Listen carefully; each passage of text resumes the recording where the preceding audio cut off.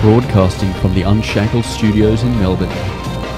This is WilmsFront, brought to you by the Unshackled.net. Now here's Tim Wilms. Well, it is us Melburnians who've suffered the worst throughout Australia with the pandemic and the lockdowns. In other states and territories, border closures and arbitrary rules are still crippling people's daily lives, business viability, and are tearing families apart. The decade of the 2020s in Australia will be the toughest in our nation's history, certainly in my lifetime, even if the coronavirus is eliminated or a vaccine is found. The economic and fiscal devastation by the associated lockdowns will be felt by ordinary Australians for many years to come. So how can Australia bounce back from this horror year and get back on the path to freedom and prosperity? Well, I thought that George Christensen would be a good man to ask, given that he can help influence federal government policy. He's been the Liberal National Party of Queensland member for Dawson since 2010, which takes in the Central Queensland city of Mackay. He sits in the National Party room in Canberra, and he's also this year launched his own podcast this year, Conservative One, as part of the Good Source Network. So, George, I'll properly welcome you to WilmsFront.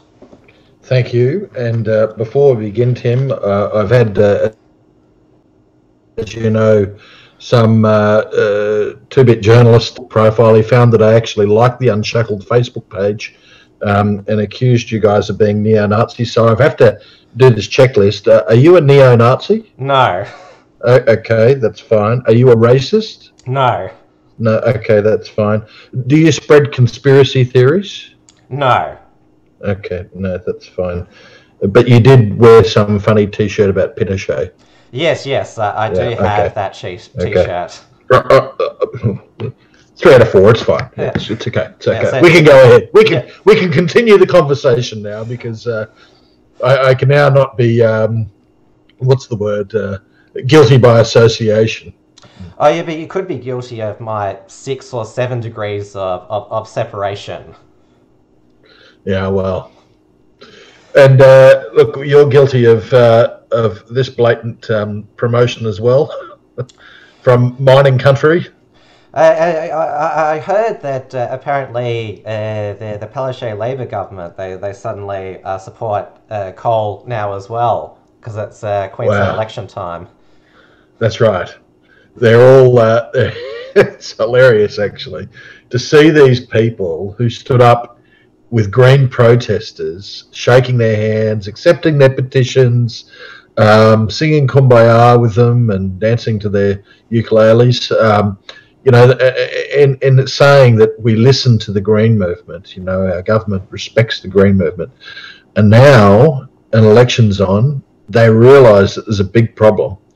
And they're all out there in high-vis and hard hats, pretending that they're for the mining industry. I just had locally here the Premier fly into town and announce the approval of a coal mine that it just so happened was approved over 12 months ago. So re-announcing approvals to try and show that they're pro-mining. It's really, really, truly bizarre. That's awful. Well, spin of the worst kind and taking the voters for mugs. But definitely this year, voters, well, particularly in Victoria, with a lot of Victorians thrown out of work and put under house arrest, they've got a lot of time on their hands to be more informed about politics, which is the silver lining. Yeah, well, I feel very badly for all those people in Victoria, Victoria and Queensland. It's just been absolutely shocking. Victoria they have really just trampled all over freedom and liberty, and there's always a reason for it. There's always some reason for it, but they've just trampled all over it. And in Queensland now, with the shutdown of the borders, literally, if I get time after I finish this interview with you tonight, I've got to call a woman down in Victoria whose mother died in Mackay. Yes, I saw you post on Facebook about that. Another heartbreaking story. Well, it gets even worse now, is that she informs my office today that they got the approval. They got the approval the day after the mother died. And I'll read a section I'm not going to name names, but I'll read a section from the message. It's just dreadful. She says to me, our efforts have been in vain. We finally, after 8 days, did get an answer from the health department late yesterday, but my mother had already passed away earlier that day. They gave us approval to fly to Queensland, though, but we would have to quarantine at a government-approved hotel at our own expense for 14 days. We're unable to self-quarantine at my brother's house as requested. To add salt in our already wounded hearts, we were not, and the word not was placed in capital letters, allowed to leave quarantine for the funeral. Absolutely and utterly insane. Can I just ask, obviously you're receiving a lot of these correspondence, how do you get through it emotionally? Because I know I was saying in my introduction, even though it's part of my job to keep my viewers informed about what the new arbitrary rules are in Victoria and what Dan's decided, there's only so much I myself can take mentally from it, and I'm one of the lucky ones. How does it impact you, and particularly, obviously you have staff in your office to receive those calls and emails? That must also break their hearts as well. It does have an impact, particularly at the frontline staff in the office, but more than anything, because I went through my own mother's death in recent memory, it makes me very angry, actually, to think that that's the emotion that comes out of me, anger. And I think, boy, oh boy, I am so lucky it wasn't me, because I would be in jail. Like, sorry, I'd say, well, to whoever it was that was stopping me from going, you're just going to have to take me and physically put me behind bars, because I'm going. The only way I'm not going is if someone stops me. So that's how angry the behaviour of the government makes me feel. Now, obviously, next week in Canberra, it's the federal budget, October 6th. I should ask you first, will you be present in Canberra? Well, no, I won't be, but not because of any lockdowns, because recently I found that my nose is full of basal cell carcinoma, so I'm having one of my local GPs here put a blowtorch to my nose to remove all the skin cancers. But anyway, I'll be zooming in, or I don't know, WebExing into the parliamentary proceedings earlier in the week. Well, I'm glad that you can still get that treatment, because obviously with the stage 4 lockdown in Melbourne, elective surgery was suspended again, and people don't stop getting ailments or are sick from other things during this pandemic. So that's certainly reassuring that in Queensland you can get that. Is it still... I don't even like this term, elective surgery. It's basically non-urgent surgery. Well, that's really what elective means. I mean, elective doesn't mean I've decided to go and get this done. It's often some painful ailment that people have that they're getting seen to, and been waiting a long time to get it seen to. And now, obviously the final budget deficit figure will be announced by Josh Frydenberg next week. The deficits that have been reported in the media is $83 billion for this year and $180 billion for next year. When I hear those figures, it leaves me convulsing, because, well, I'm 30 years old. This is going to be with me, my debt for the rest of my life. You're relatively young as well, so you'll be around to see, well, hopefully to see some of this debt being paid off. But how does it make you feel when you hear these massive deficits being projected? Because it's got to be paid back. It's borrowed from somewhere. Yeah. Look, what worries me the most is actually that there just doesn't seem to be much concern about this fact out in the public sphere. And, you know, the day of reckoning always comes where you have to pay, and the money just doesn't come out of thin air. We borrow that money, and the people we borrow it from are mainly people in China and the Middle East. And, you know, look, the only thing that makes me a little bit more I guess I'm not in the stage of self-flagellation over it, because the reality is the whole world has had to go further into debt, and the situation I guess to some degree was, if we didn't do measures, so didn't undertake certain measures, that there would be massive economic harm right now. But I think that probably like you and a lot of listeners, the economic harm was exacerbated by government actions and prolonged longer, and it's still being prolonged longer than what is really necessary. And, you know, so the government's causing the harm, principally state government, sadly, and the federal government's having to pick up the compensatory tab for all of the harm that's being caused.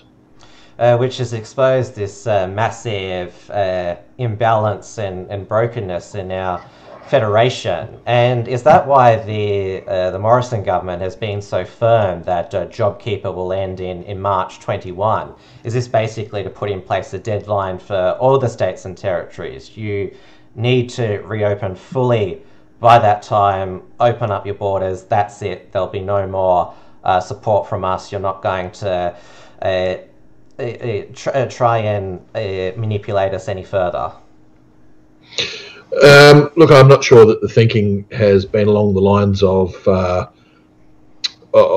using it as a political weapon, but I would just say that the thinking's obviously that supported wage structures just can't continue forever. I mean, we can't have a situation where the government is simply going to pay everyone's wages, or a proportion of everyone's wages. I mean, that's just insanity to think that that can continue. But, you know, there's been a slight reduction in the wage supports of JobKeeper, and it's tightened up a bit in terms of you know, you actually have to prove that you've got that sort of negative impact on your business before your workers will get the benefit of JobKeeper. But we've got Labor MPs that are running around saying, "Oh my goodness, they're cutting businesses. They're cutting them from JobKeeper." Well, the only way you're going to be cut, so to speak, is if your business is actually not doing badly. That's a good thing. That's a good thing. But it just seems that the Labor Party right now have this mentality that no, we want this JobKeeper to be in place even for businesses that aren't doing badly. And I'm not sure how long they want it to continue on for. But it's got to come to an end. Sooner or later, it's got to come to an end. But so too do the negative impacts. That's the thing. And I just sorry to butt in there, but, you know, let's just look at some of the key facts. The virus, the China flu, the Wuhan coronavirus, has got a 997 out of 1,000 survival rate. These are the inconvenient facts. We know that the CDC says that the American experience, which is, you know, if you believe what you read in the media, being, you know, terrible and everything, but the American experience has been that only 6% of deaths actually were solely caused by coronavirus. That other 94% there were comorbidities of 2 or more. So it probably brought on death that may have happened at some point anyway. And then we've got you got the other thing that came out, the World Health Organization, saying that it's very rare for people who are asymptomatic to spread the virus. Now, they tried to come out and backtrack on that because they had a whole heap of people arguing against them or telling them they shouldn't have said that. And they said, oh, no, we shouldn't have said very rare. What we should have said was just the facts that we've done. We've got a few studies out there. One of the studies showed that zero people who are asymptomatic with coronavirus actually transmitted the virus. The other one, which was at the high end, showed 17%. So we got a virus that has got a high survivability rate, a virus that mainly kills people that have pre-existing morbidities of at least two, and a virus which, by and large, isn't normally spread by people who don't have symptoms. So given those three facts, and they're not opinions, these are not George Christensen's opinions, these are empirical facts. Given these empirical facts, can't we manage this? Can't we manage it? And what you've just said, that's also been admitted by our own Chief Health Officer down here in Victoria, Dr. Brett Sutton. But it's very clear now that obviously he doesn't have much influence in they're being referred to as captain's calls by Dan Andrews. I more crudely refer to them as dictatorial decrees. He's certainly, Brett Sutton, a better person than your Chief Health Officer up there, Dr. Jeanette Young, who seems to be more than willing to basically carry the can for Anastasia Palaszczuk and own all these cruel and illogical decisions about border exemptions. Yeah, so the story goes that the decisions are not being made by our elected officials; they're being made by the Chief Health Officer in Queensland. And I got to say that look, I don't care who's making it. If it's Jeanette Young, here's the thing: you've kept a woman away from seeing her dying mother in my electorate. But the reality is that the Premier could have overruled that. She didn't. And whoever's making decisions, it's heartless, and it really flies in the face of these three very manageable facts about the virus. And I also didn't know she was also the state's chief economics officer, because she said the reason that she had granted exemptions for the AFL and Tom Hanks to come into Queensland and quarantine in a resort hub is because they bring in a lot of money to the state. Yeah, well, and that really rankled people. Look, there's a lot of people that have been amped up by the fear that's just been spread through the mainstream media, where just 10 cases today or 2 cases today, and there's a new front that's opened, all this sort of real frightening stuff, like the coronavirus is around the corner waiting to pounce on you. So a lot of people have been caught up in that fear that's been spread by the mainstream media. And so I will admit there's a few people who are saying, oh no, it's good that the borders have got kept shut in Queensland. But one thing that's almost universal is the fact that there's condemnation for these two rules. One rule for the rich and famous and powerful, and another rule for us everyday plebs, who can't go and see a dying parent, who can't go and attend a parent's funeral, like that girl from Canberra who had to be dressed head to toe in what looked like the kind of outfit you'd go and visit Chernobyl in. Yeah. To go and see the body of a dead parent, so now a dead person's going to catch the virus off the mother. I mean, it's just really weird stuff. When I hear because I'm in Melbourne at the moment, we're living by the new daily case numbers, but certainly for a lot of Victorians now, where more and more Victorians, it's when we hear the new daily cases, it's not we're not actually thinking, oh no, coronavirus is about. We're thinking, oh no, that's more time that we're going to be deprived of our human rights and civil liberties. That's more and more the attitude now here in Victoria, and obviously we have had massive community transmission here. I know people who've gotten the virus, and yes, it wasn't pleasant, but they recovered. That certainly hasn't changed their point of view that, yeah, these lockdowns can't go on forever. We can't eliminate the virus completely, which seems to be the secret policies of the state and territory leaders rather than the official National Cabinet policy of suppression.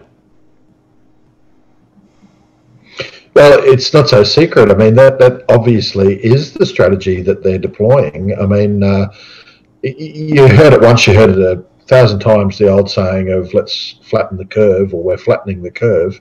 That meant that we're getting transmission rates down to a manageable level, not that we're getting rid of the virus. You can't get rid of a virus. It is viral.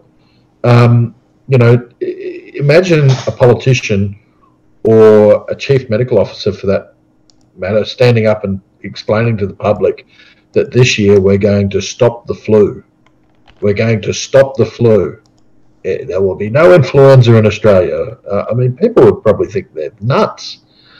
Think they're smoking what they're growing. And yet here they're up there acting as if, and I got to say, getting a fair bit of traction, because most people don't understand coronavirus. New name, it's a new term for them. You know, it's a new experience for everyone, a pandemic. So they're just believing what they're hearing, and what they're hearing through the mainstream media, sadly. But I think that eyes are starting to open now. Facts are emerging. People are questioning. People are seeing heartless decisions being made. People are seeing freedoms being whittled away. And they're just saying, hang a tick, even if there is some virus, even if all of that stacks up, this cure is worse than the disease. I think definitely in March, where we didn't know much about their coronavirus or COVID-19, because who would trust a thing that comes out of China and its sympathizers in the World Health Organization. So I know you were rightly skeptical about what was the truth about this virus, and so we all agreed with the idea to flatten the curve so we could learn more about the virus. Our hospital system wouldn't be overwhelmed. But we know much more about this virus and its impact 6 months later than we did back in March. Yeah. So, Tim, the reception there was a little bit jittery, but I think I picked up what you were saying, that, you know, basically earlier this year when the pandemic sort of broke out, there was a high level of probably justified fear, because we really didn't know what the hell was going to happen with this virus. But now we've sort of experienced it for a while, and we know what the facts are, and that's right. You know, I think it was the Imperial College out of London was saying that this was going to be, you know, just chaos writ large, that people are going to be dying left, right, and centre. That and it all didn't come to pass. It didn't. Thank goodness it didn't come to pass. The predictions just didn't happen. There's now. You know, but also what shouldn't have come to pass was this shouldn't have gotten out of China at all. We know for a fact that China actually locked down its internal borders to stop people from Wuhan going into, say, neighbouring states, going to Beijing, and at the same time let people from Wuhan come to all four corners of the planet, including Australia. So basically that was an indication that China, the Communist Party of China, actually knew that this was a problem. This virus was transmissible, and they didn't want it transmitted anywhere else in China, but they were happy for it to be transmitted elsewhere in the world. There's an article that just popped up the other day in, I think it was Tablet magazine, and I can't recall off the top of my head the author, but the premise that they put forward was actually very interesting. More than just a passing theory, there was some substance to it. There was some evidence they put forward to say that all of the things that stoked up the fear, and actually, just as an aside, can I say that I haven't subscribed to this view until I read that article, and suddenly it dawned upon me, if indeed some of the facts in this article bear out to be correct, and I think that they probably will be. The images we see of people falling over in the streets in China, the images that really alarmed people, even the doctor who died of it that had his ID card held up in a photo, all of that was actually released by Chinese Communist Party organs. You got to say, like, why were they putting this out? And then they say the spread of them through social media, through Twitter and Facebook and the rest of it, was all done by, well, not all, but largely done by Chinese bots. And it was then the question was put, was this a massive disinformation campaign to make the world think that the zombie apocalypse was coming with this virus or something? And then it went to Italy, and China has a very cosy relationship with the Italian government and was in there telling them, no, you got to lock down harder. You got to lock down harder. You just got to suppress the populace, basically. This is what you got to do to control it. This is what we did.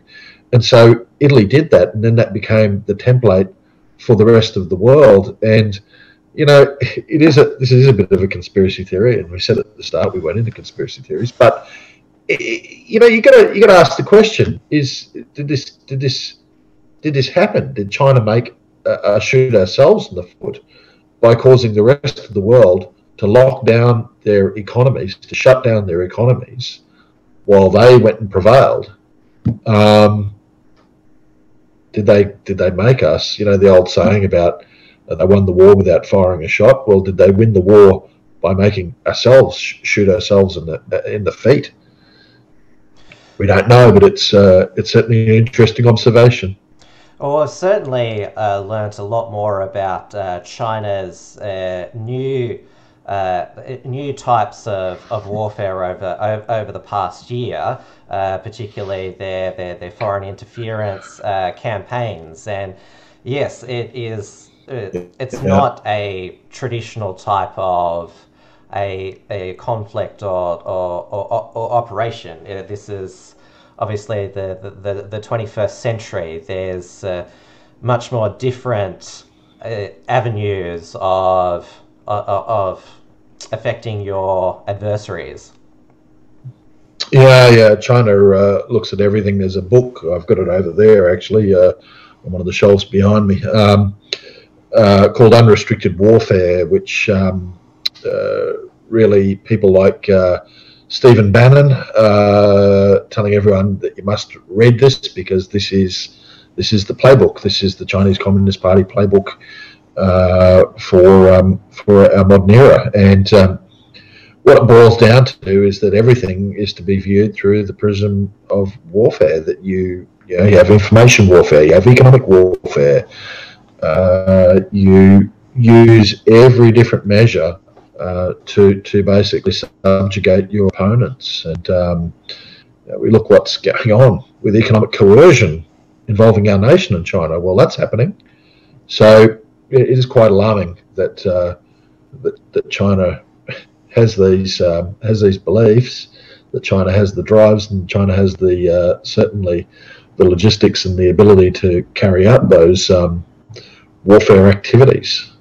We don't see it as warfare, but it is. I mean, they think about it. I mean, we know that China hacked government websites, government intranets. That China caused a mass cyber attack in our country. What sort of country does that to a country that it's supposedly friendly with? You mentioned that obviously the Western world has followed the China and Italy lockdown model, and of course nobody has followed it almost to the letter than the state of Victoria, where we should not remember that those 9 public housing towers in inner Melbourne, Dan Andrews put them under what I describe as a Wuhan level 5 lockdown. We should never forget. And the demographics of those towers are supposedly the type of people that Dan Andrews cares about, and he put them under literal house arrest. They weren't allowed to leave their apartments given food rations, and it's just gotten worse since then. I mean, you've seen it all happen with the incitement charges against the protest organisers and the Victoria Police wearing those aggressively and in some cases brutally shutting down the anti-lockdown rallies where they didn't lay a finger on Black Lives Matter in June. It is scary.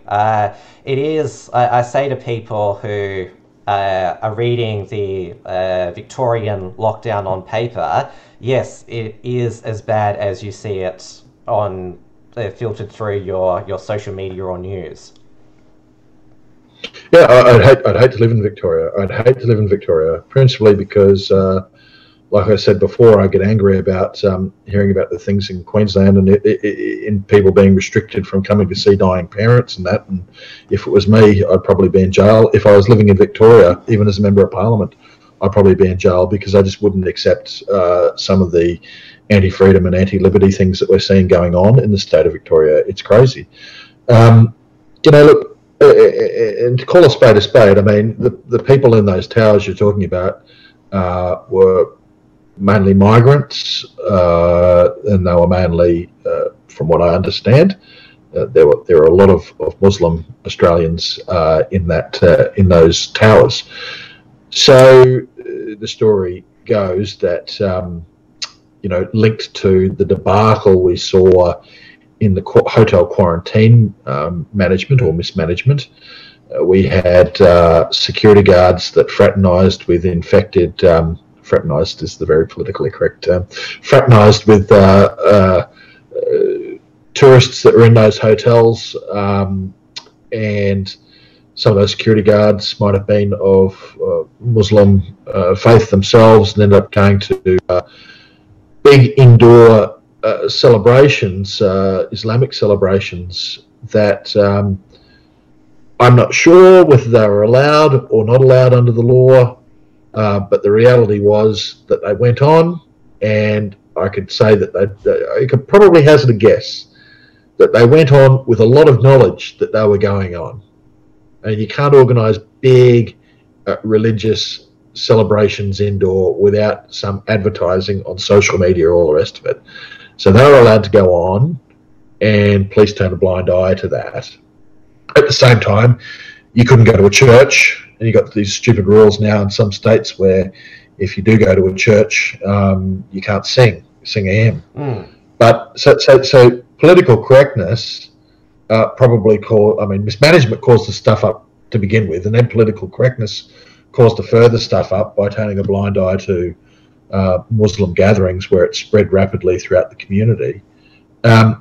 Then just to lock people down in their homes, I'm sorry, again, I couldn't care less what your excuse is, that you just do not take away people's freedom like that. That was wrong. That was wrong. And obviously the Victorian Parliament hasn't sat much this year because, well, a lot of us have seen just how much premiers can be dictators with the use of these emergency powers which passed through parliaments many years ago. Dan Andrews, he only returns to Parliament if he wants to pass more emergency measures, like the 6-month extension to the state of emergency powers. He got that through with support of Fiona Patten, Animal Justice Party, and the Greens. Now is trying to get this omnibus bill through, which I'm sure you have heard much about it. That I thought it was just he could appoint any public servant to be an authorised officer and detain anyone indefinitely, but it actually can be anyone. So it actually is like the old Stasi in East Germany, where anyone potentially at any place could be an informant. Yeah. Look, it's really, really anti-freedom. I don't know what else you can say about it. I mean, people, you tell the story about what's going on in Victoria and the laws, and people actually don't believe you. They think, oh, you're just making that up. It possibly can't be true. But it is true. They've designated authorised officers and given them the same powers as the police, probably greater powers. And now it's not about what you might have done, it's what that authorised officer might think you could do. And so they've got the ability to detain you, arrest you, perhaps even imprison you based on the likelihood, in their judgment, this authorised officer, not a policeman, but an authorised officer, in their judgment, what they think you might do. They think you might be a risk to public health. They think that you might go against health orders. Well, you're going to be locked up. I don't know how you adjudicate that, because if that goes to a court and the person's arguing, those, I've been unfairly arrested or unfairly imprisoned, well, how's the judge going to interpret a law that says that that person can be detained, can be arrested, simply because someone, an authorised officer, thinks they might potentially do something wrong? Well, anyone could get done for that. And again, look, it may be, in the vast majority of cases, it may be used for all of the so-called right reasons, but you just don't do it. It's a thin edge of the wedge. That is harming freedom, which is such a precious thing. You don't realise how precious it is because we've nearly always had it in Australia. Harming freedom, and to me, that just means that the cure is worse than the disease. I know many people have also expressed concern about a new ASIO amendment bill that's currently before the federal parliament, which would allow more surveillance, questioning of younger people. And obviously, Peter Dutton, as Home Affairs Minister, I trust him to exercise or oversee such powers appropriately. But the thing is, heaven forbid, if there was Home Affairs Minister Christina Keneally, what would she do with such a power? She'd probably... Oh, your camera's just gone off for a moment. I see that. I'm sorry. I've had... my screen went blank for a moment there. I panicked. But I was going on to say that, Christina Keneally, she sees right-wing extremists everywhere. She'd probably try to... Well, she's tried to do whatever is in her power to shut down or sabotage the CPAC Australia events. Such power in the hands of her as Home Affairs Minister, that would be frightening.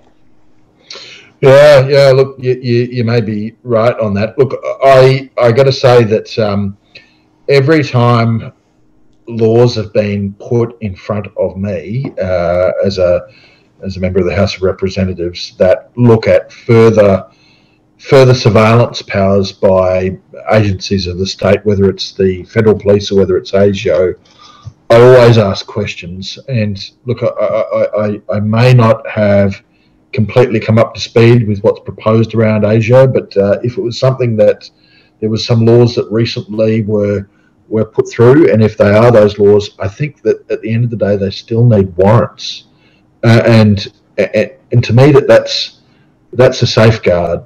I mean, to search someone's house, unless it's Victoria now, but to search someone's house normally, you would need a warrant of the court, and that is only issued when a judge, a person that's versed in the law, that should be well versed in matters relating to privacy and freedom, actually says on the balance of odds, there's a high likelihood this person has done something wrong, and so we're going to allow the authorities to go in and search their home.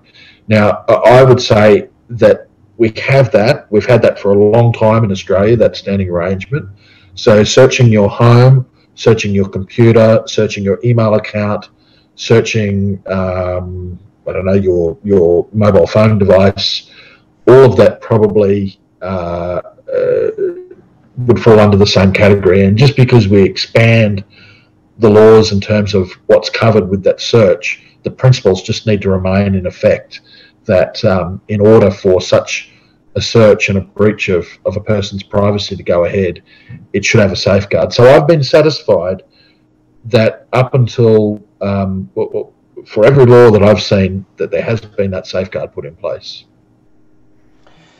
In Victoria, it's getting to the stage now where if you are talking about human rights, you're declared a conspiracy theorist. That's how insane things are getting here, and we've seen Dan Andrews in a moment of, or you could say, frustration or snap, where he said, if I hear one more thing about human rights, and he says it's about human life. And I remember one of your colleagues at the Good Source, James McPherson, made the point. Dan Andrews obviously he hasn't given much consideration to the quality of human life, because often progressives talk about dying with dignity, but in regards to euthanasia. I think about all the hundreds of Victorians who've died from the coronavirus here in Victoria. There's been no dignity in their death. Most of them have died alone in a room with literally a bunch of faceless strangers. The families are not allowed to see them, to say goodbye, and then the funerals are limited to 10. This is, I call it basically the double whammy here. Yeah. Look, that's right. What you've just said there. That's. But I think there's almost a bit of a false narrative that goes on. I've heard a few people running this line of, why do we always think about the economy? Lives more important than the economy, or we're protecting lives, putting lives ahead of other things. Well, really, I just go back to those key points again. The virus is mainly survivable, 997 out of 1,000 or thereabouts, that you have to have pre-existing comorbidities in the majority of cases to actually die from it, and also the other fact that if you are not really, if you're not symptomatic, you're unlikely to be spreading it. Those are three knowns. And so, what are we protecting? If there's an asymptomatic person who most likely doesn't have it, being locked up in their house, what is that? Whose life is in danger from that person? I mean, it's a false narrative. And it's also a false narrative to talk about the economy as if it's something separate to human lives. An economy isn't some artificial device that's controlled by bankers with levers. An economy is humans interacting with each other, trading with each other, humans doing things for the benefit of one another. And when you shut that down, when you essentially say, no, actually, we're going to end this interaction. We're going to end the societal interaction of humans in order to protect human lives. Well, what you do for a great degree of the public who find meaning in what they contribute to society is that you take away their will to live. And I got to tell you, I know that for a fact. I won't name names, but there's a little old lady that I know who all the time goes to work at her local church op shop. She's the queen of it, right? That's her meaning.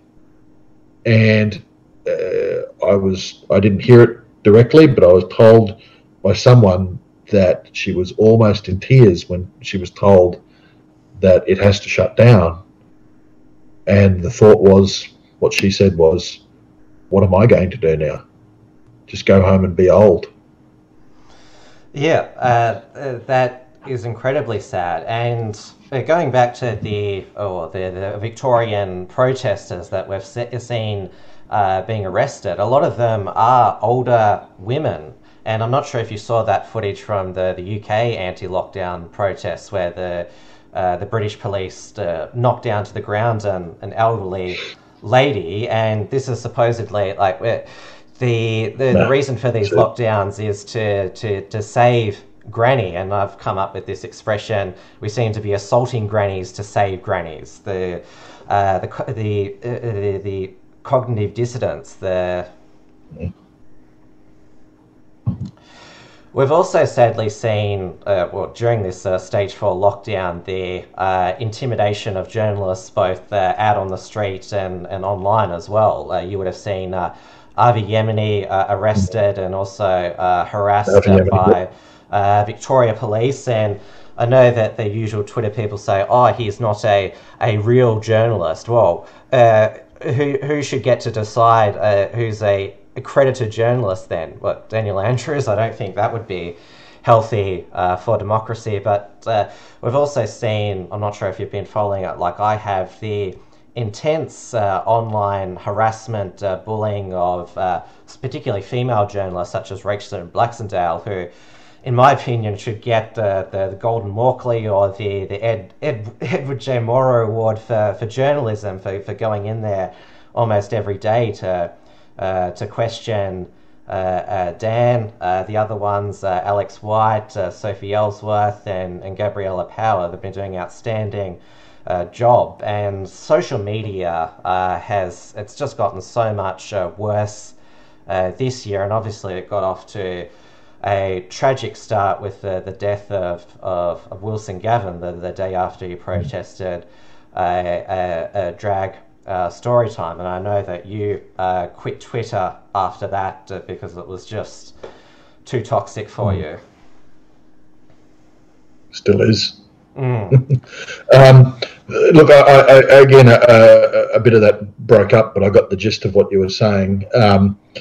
Firstly, can I just mention Avi Yemeni? I mean, it's a dangerous world where people are designated by any government authority as being a journalist or not being a journalist. If you are reporting and you have a medium through which you're reporting, you are a journalist. You do not need a degree for that. I can tell you, as someone who actually got a journalism degree, you do not need a degree to be a journalist. And he works for Rebel News, which is an international news network, and yet he's treated like he's not a journalist.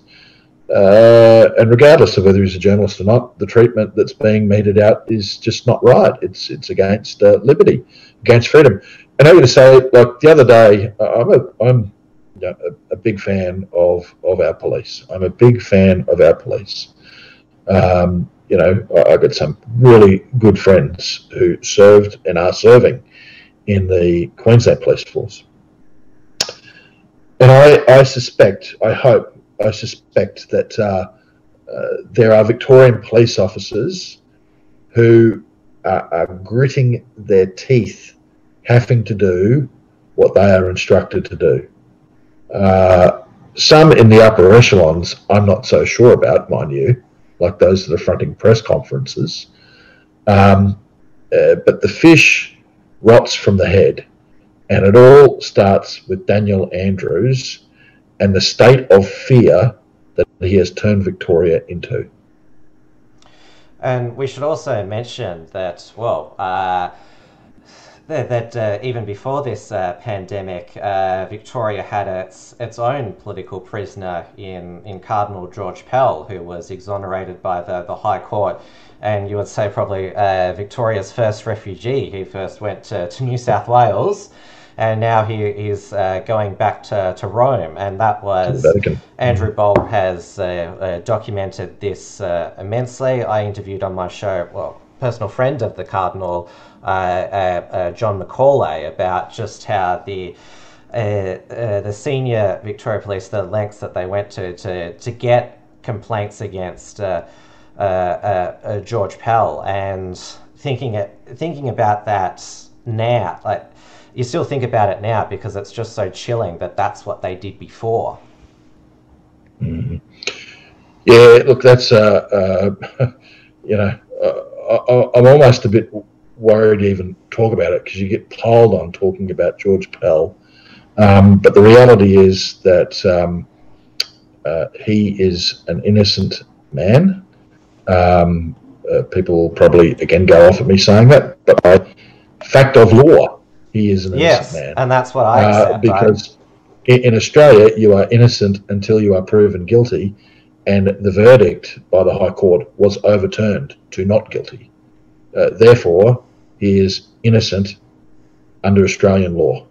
And when you read the stories, and look, I didn't get deeply involved with all of it. I'm not a lawyer, I'm not a legal expert, but I did read some articles by lawyers and legal experts on what went down in the court cases, and it seems an extraordinary situation to me where you can have a range of evidence and testimonies that back up your version of events, and all you need is one person on the other side to be saying, no, that's not what happened, this is what that person did, without any other corroborating sort of evidence, and that you can be found guilty for that. Well, if that's the litmus test, boy oh boy, how many major names could be lined up and found guilty? I mean, if you have someone who says that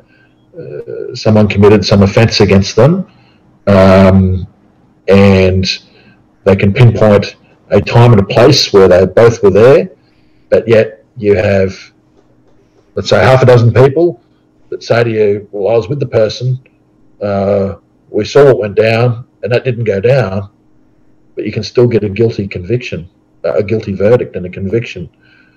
I just don't know that that's actually justice. That's not how justice should be done in this country. So it's a weird, really bizarre thing that went on there, from the original police case that was brought to the actual decisions that were made by not just one but two Victorian courts. I don't understand how it all happened. I really don't. Yes, it's one of their, sadly, not the only travesty of justice in the state of Victoria recently. But to mention another political prisoner and also another journalist, Julian Assange, you've been an advocate for bringing him home. You actually went to the UK when you were allowed to leave Australia with independent MP Andrew Wilkie to see Julian Assange, and obviously he's still yet to be extradited, but it's very clear he's almost, well, more than a broken man. He's almost a zombie now. You actually met him, and this we shouldn't forget about this. Can you just explain your position on him and what you're advocating?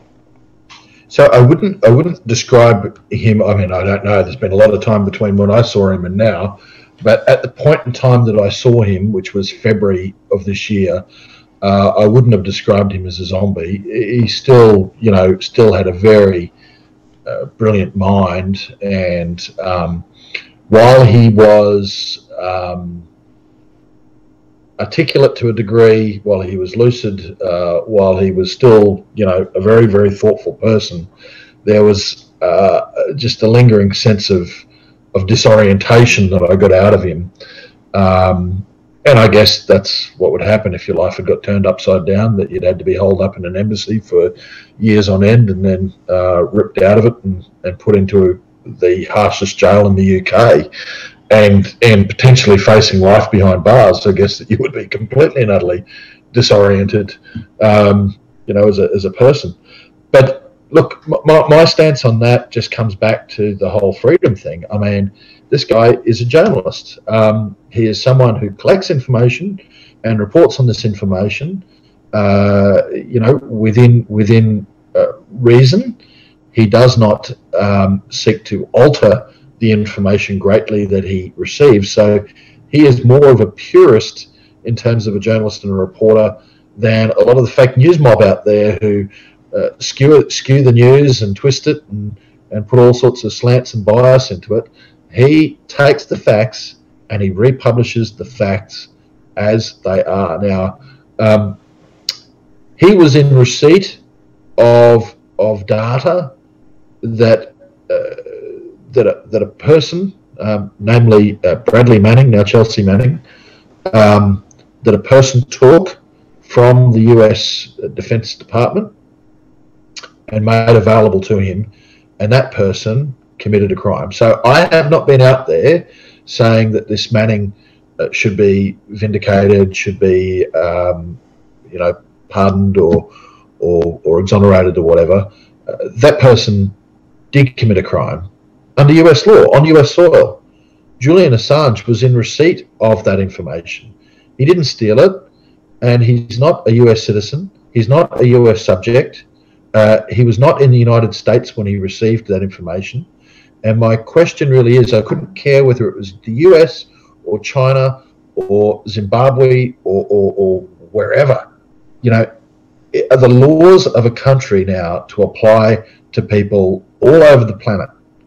And how dangerous is that going to be? He's an Australian citizen, and I'm sorry, but the laws of a foreign nation should not apply to you unless you are reaching into that country. I mean, I can understand if you're doing something over the internet, but he wasn't doing that. He received something. So, again, for freedom.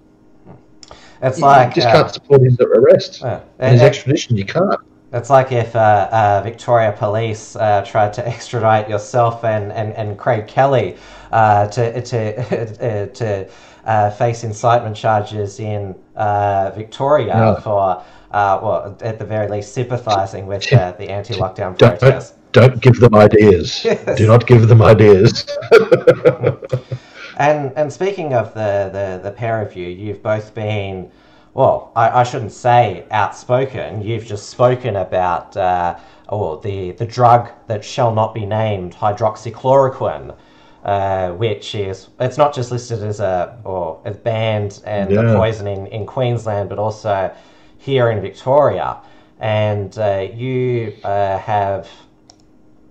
and Craig published an open letter on That's right. You published it on. You obviously sent it to her. You published it on your Facebook pages, but you also published it on the Good Source. I'll just bring it up here for our audience. And you've also got a petition here as well. And can I just get your opinion on why this drug is apparently so demonized? Is it simply from the fact that Donald Trump has spoken highly of it and has taken it? Like, I sometimes wonder if he'd never mentioned it, would the timeline be different? Yeah. Tim, you really badly broke up then, but I'll just speak in general to the hydroxychloroquine letter.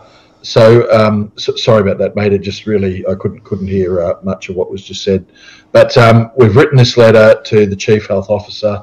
She's got a ban currently against doctors using hydroxychloroquine in Queensland as a treatment for patients who may have COVID-19, or maybe wanting to take it, I guess, as a preventative for COVID-19. And, we're not doctors. We're not out there saying that hydroxychloroquine works. What we're saying is, have a look at the studies out there, and there are plenty of them which actually says that maybe it works. In fact, in a lot of cases, there's proven benefits. And the studies out there that are saying it is not dangerous. So it is. It's actually law in Australia. It's completely lawful for doctors to prescribe medicines to people off-label. It happens all the time. So a doctor comes across a particular treatment that may work, that in their view is not dangerous, and they can say to their patient, right, I'm going to run you on a course of this drug and this drug. So they prescribe it, They say to him, this is how the doses are going to be administered, and away they go and do it. That's been completely and utterly lawful up until now, where suddenly this hydroxychloroquine is this dangerous and deadly drug, even though it's used for a range of autoimmune problems, lupus, it's used for malaria, it's been used for yonks, but now it's the worst thing. And I can only think that really, really is based upon the fact that a certain man that lives in a certain avenue in Washington in the USA might have touted its benefits. If he hadn't have done that, we wouldn't have seen any of the hysteria. Because there's a doctor in Australia that's actually promoting a similar treatment for another drug called ivermectin, I think it is. It does a similar thing, in fact, and he's putting forward a similar sort of medical treatment or medical protocol where this drug can be used off-label. And I'm going to say he's probably hoping like hell that President Trump doesn't say anything about that, because it'll probably end up being banned too. But that's actually happening quite lawfully in the country. And what's happening also quite lawfully in the country right now is there is a trial. You can go and have a look. It's called COVID Shield, a trial going on to test out whether, surprise, surprise, hydroxychloroquine is worthwhile as a preventative measure for healthcare workers. And they're apparently seeing some success with it.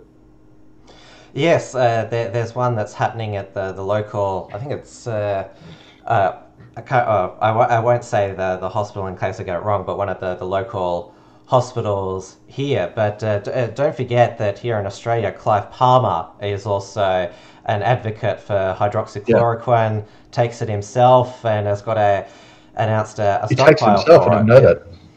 Well, that's what he told Andrew Bolt recently, and also he is challenging the constitutionality of these state border closures as well. The case will be heard in November.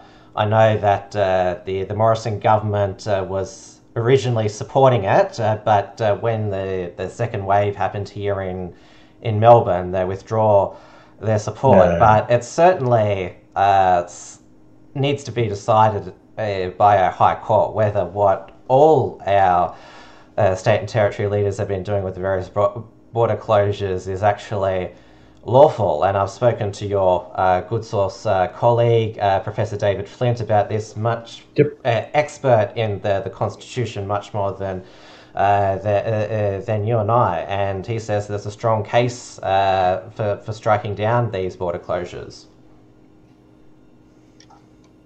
Yeah, there quite clearly is. I wish I had the Constitution in front of me to read out the section in it. But there is a section in the Constitution which clearly refers to free movement of goods and services, free and I'm not sure whether it says unfettered carriage, but basically that's what it insinuates, that there shall be no strictures on the movement of people or products from state to state. Here in Australia, we are one nation. So, I mean, it might be very popular in some quarters to do it, but whether or not it's popular is against the law, and that needs to be tested. I think there's going to be a good case. I think there may be some legal argument that certain restrictions or certain requirements may have to happen in times of pandemic in order to cross one border to another. But I can assure you the carte blanche rule that you can just lock down a border will just not be allowed. It will not be allowed. The Constitution does not allow it. And I go one step further to say that I really do hope that people who have been subject to the most egregious abuses of their freedom and liberty have lawyers that come forward to argue the case for them. And I know in certain circumstances that's already happened. Avi Yemeni, the young mother who was arrested in her house, Zoe Bueller, yep.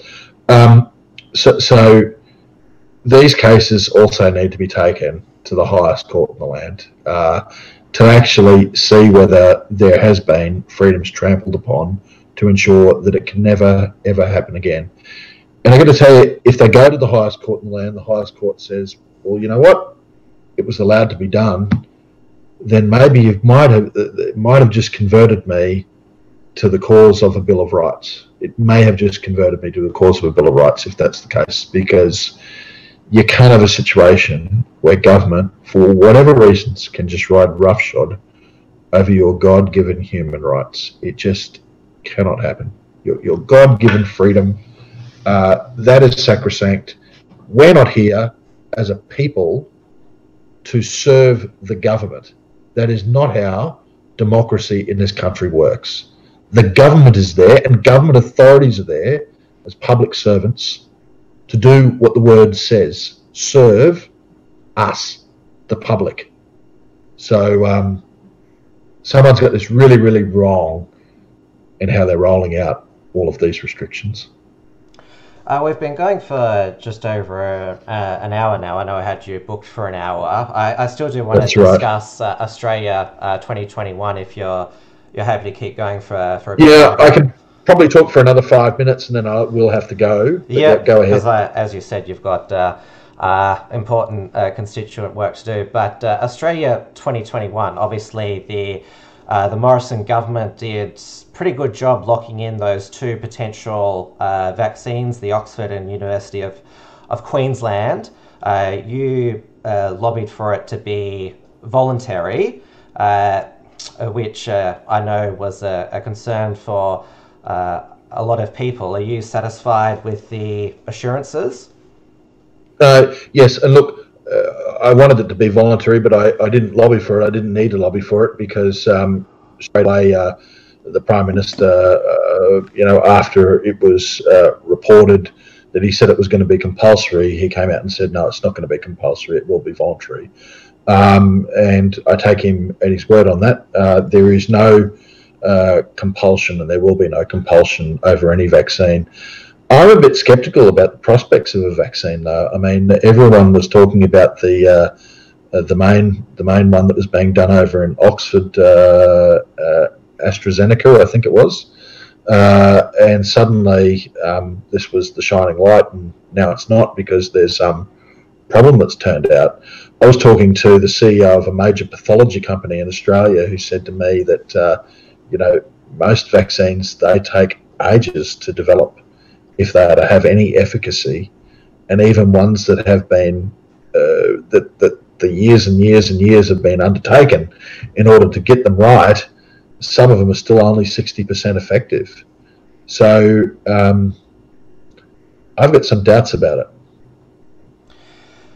Obviously, as I said in my introduction, Australia is going to have its hardest decade, and a lot of people have commented, given that, well, the Federal Biosecurity Act has banned Australians travelling overseas and people coming to Australia unless an exemption applies, and given that we have seen the negative coverage of, well, combination of both the Australian police state and nanny state, even though we've seen years of immigration population growth, demographers are actually predicting a decrease next year, because why would businesses want to invest in a country which is so massively constantly interfered with people's lives, shut so many businesses? And Australia and New Zealand could once again be the nations that are at the mercy of the tyranny of distance. Obviously, there's been a lot of talk about the Australian population potentially dispersing into the regions, and there's been a lot of speculations during when 7 out of the 8 state and territory leaders have agreed to open the borders by Christmas, whether we'll have a lot of Victorians fleeing during the summer window. Or, for example... Fleeing forever, yeah, probably. Would you encourage Victorians, when they're able to do so, to migrate to Mackay? Oh, well, look, we need workers in Mackay, that's for sure. And there's probably a few empty homes for sale, or empty homes that could use people in them, and we could do with the population up here, that's for sure. Yeah, I would encourage that. But can I just say that on the international borders, look, this is about the only measure I really do think, apart from washing your hands and maybe a bit of social distancing. Okay, the 14-day mandatory quarantine period is about the only measure that has really stopped transmission within Australia. Most other things, apart from the washing the hand, apart from a bit of social distancing, most other things are just window dressing. So that really has saved us, and I think that again, we can't just keep the borders, the international borders, completely locked down. It's going to have to be managed, but while the virus is prevalent in other parts of the world, we're probably going to have to keep some sort of quarantine measure in play. And if you want to travel around the world, well, I guess adding on an extra 2 weeks and your return journey back to Australia is just going to have to be something that you do. But it's going to have to be managed. I know that Scott Morrison, he wants to transition away from mandatory hotel quarantine, which is very expensive, back to home quarantine, which is much more affordable. And there's talk about this rapid coronavirus saliva testing, which obviously, I don't know how many times you've been tested for coronavirus with the nose poke and down the throat. Yeah, I've got.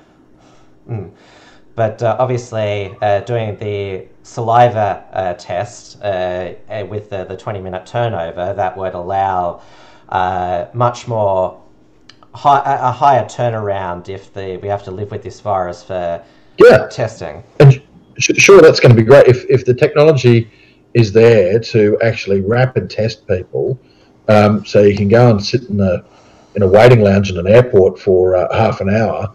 After getting your test, that's great, because again, the facts just say that if the person is going to test negative to it and the person is asymptomatic, well, they're not going to be able to spread anything anyway, so they should be able to just go back on a flight home if they need to fly home again, or go into their normal place of residence if they live in the capital city that they internationally flew into. And if you really, really, really want to have some other measure, make them self-quarantine at home or self-isolate at home for 2 weeks, just to be on the safe side.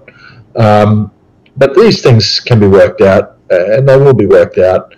As I say, it's going to have to be managed, and that management means, as we become aware of new technologies, new breakthroughs in testing, and we have the ability to roll them out, that we do that, and we manage the process and don't have stuff-ups like what happened down in Victoria. Yes, it is. It's no exaggeration to say it's the greatest public policy failure in at least Victoria's history, if not Australia. I just want to sneak in one last question. Scott Morrison announced a furthering of the digital revolution, because probably the work from home will be a permanent feature going forward, regardless of if there's a vaccine. Just people. People have learnt that it's more viable now, and we heard the announcement of the NBN upgrade. Obviously, there's the 5G rollout continuing, which we've had a few technical difficulties during this show. So certainly, both of those developments are welcome. And also, well, if we're all going to be in our different homes, we're going to need a bit more of that coal to use, or gas, as Scott Morrison's been advocating. Yeah, for sure. And look, I think it'll work in some instances, this work from home routine. In others, it won't. It's going to be horses for courses, but you're right. If more people are going to be at home, there's going to be more need to have the home fires burning, and that means more coal. And we've got plenty of it. We've also got plenty of uranium as well. We've got so many minerals here. We just need to let the miners dig it out. we could have a massive energy revolution in Australia of the kind that the US had, if only we can do things environmentally sound, but the ridiculous strictures, the ideological strictures, need to be taken off the sector, and we would have a jobs boom, and we would also have cheap energy, because it shouldn't just be about digging the stuff out of the ground or pumping it out of wells or whatever. It should be also about using it for our own national benefit as well. They do that in the US so well, so well, but not so well here in Australia. Well, I'll let you go now. Thank you so much. Thank you very much, Tim. Giving me your time tonight, and keep. Just check that list to make sure I don't get in trouble from the journalists. Yes. Make sure you email it straight back. Not a racist, not a conspiracy theorist. Thank you. Because they're probably all watching this and Thanks very much. Monitoring. Thanks for tuning in to WilmsFront. Visit timwilms.com or Rational Rise TV to view the archive of episodes. And keep visiting theunshackled.net to view all our shows, and to keep up with the latest real news and analysis.